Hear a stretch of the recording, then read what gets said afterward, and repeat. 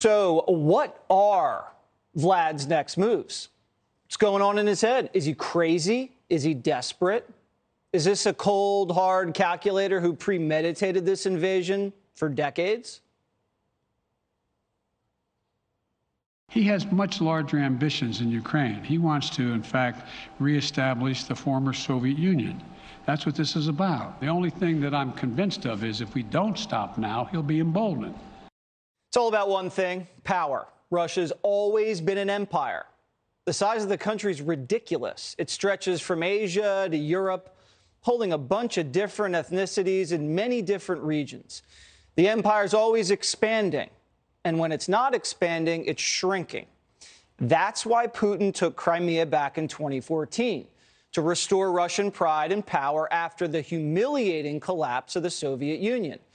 It's why he's going into Ukraine now: restore Russia's rightful borders, create a buffer against the West. Plus, Russia's dying and needs more people to keep it going. Putin created a cult for himself in Russia.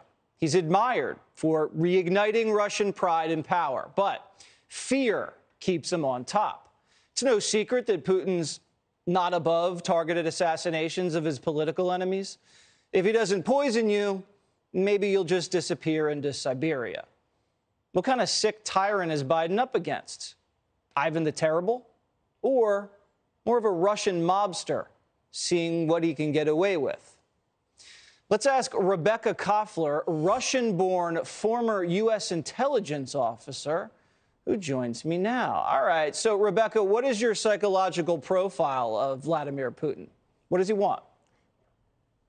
Vladimir Putin is not insane. He's not irrational, delusional, or mentally unstable.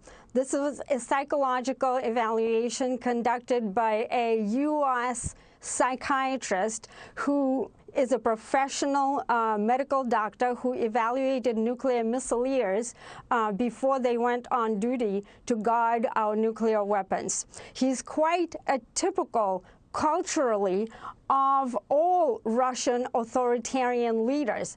Like you just said, Jesse, he comes from the same culture that produced Ivan the Terrible, who killed his own son, and Joseph Stalin, who murdered millions of people. So he doesn't have any empathy for anybody, including his own people. Well, you keep hearing about the sanctions, and how's Putin going to deal with his own countrymen not having the things that they need. That doesn't cross his mind, does it? He doesn't care. He just wants more land. Is that right?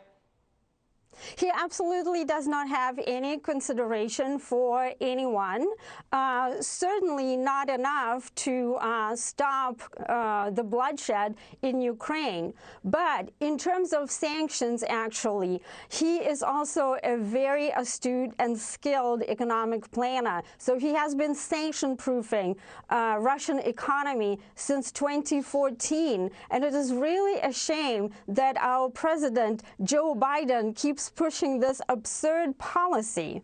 And during his time as a vice president of former President Obama, Joe Biden absolutely had every single briefing where he learned what Putin was up to, and yet he didn't take the opportunity to develop a viable counter-strategy against Putin. And this is why we are in this condition right now, where we have no leverage against this tyrant. Yeah, you can't sanction this guy to death. That's not going to work. How vicious a guy is he? We've been told about the poisonings. You know, he'll make you disappear into a work camp. Is there any folklore about this tyrant? Are there stories that people talk about that instills a sense of fear within the population in Russia? Oh, absolutely. I mean, Putin has likely authorized every single targeted assassination, like that of Alexander Litvinenko, who was a British citizen and a former FSB officer, which is Russian Domestic Security Service. Also authorized the poisoning of GRU officer Sergei Skripal and his daughter with the nerve grade agent, military nerve-grade agent, Novichok. But Putin, again, he's a former KGB officer, and it runs in the family. His own father was with the Russian secret police, and he was conducting sabotage operations behind the enemy lines. As we know, Putin has done many such things. You know, remember Navalny?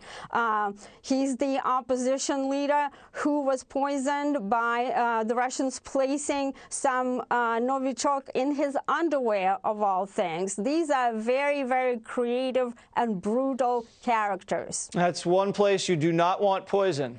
Thank you so much, Rebekah. Thank you, Jesse.